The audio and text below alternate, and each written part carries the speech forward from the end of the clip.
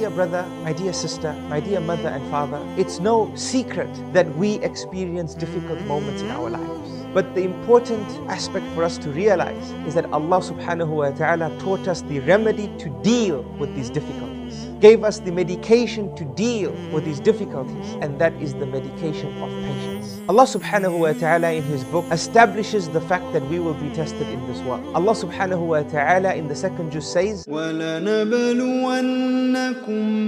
بِشَيْءٍ مِّنَ الْخَوْفِ وَالْجُوعِ وَنَقْصٍ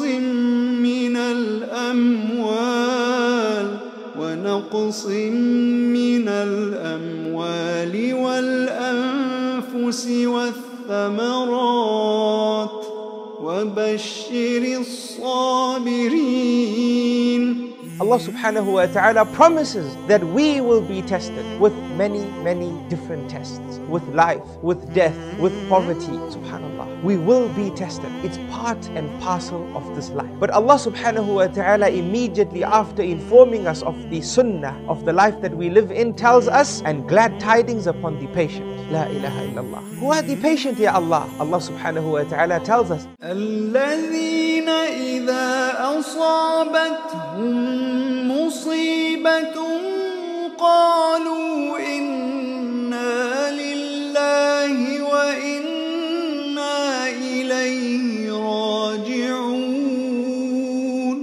They are those when a difficulty afflicts them, they say, indeed we are from Allah and unto Allah we will return. They remain with their iman. They remain with their Islam. They never deny Allah subhanahu wa ta'ala. Even though they've been tested, they've been afflicted with difficulty, they've been afflicted with adversity, it only makes their belief in Allah subhanahu wa ta'ala stronger. It only makes their understanding of this ayah better. And they understand that Allah here has provided us an opportunity to say, Inna lillahi wa inna ilayhi raji'un. They are those who say this when afflicted with difficulty, when the calamity strikes. And what does Allah subhanahu wa ta'ala say about them? Allah subhanahu wa ta'ala says that they have an amazing prize, and this prize is in the form of blessings befalling them. Blessings and the mercy of Allah subhanahu wa ta'ala falling upon them. For Allah subhanahu wa ta'ala says, أُولَئِكَ عَلَيْهِمْ صَلَوَاتٌ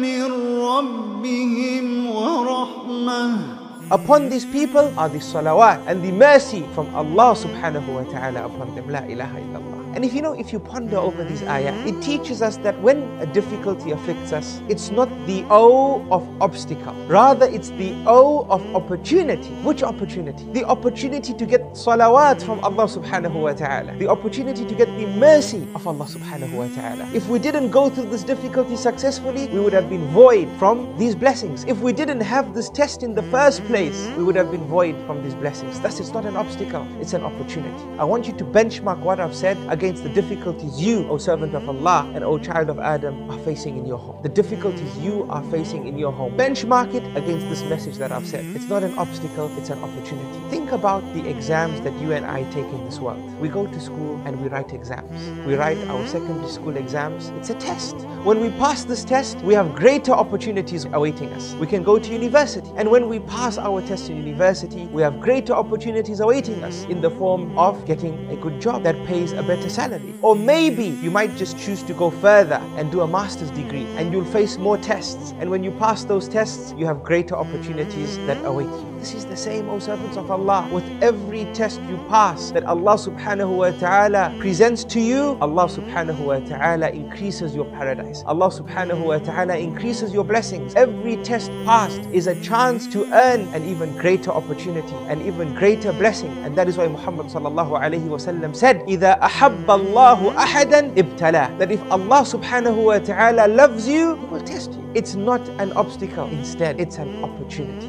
I want you to think this way. The messengers of Allah subhanahu wa ta'ala, the most beloved to Him, were tested. If they were tested, what about yourself and myself? Allah subhanahu wa ta'ala will never test you with a burden that you cannot carry. Never ever. Allah has promised this in the Quran. لا يكلف الله نفسا إلا وسعها.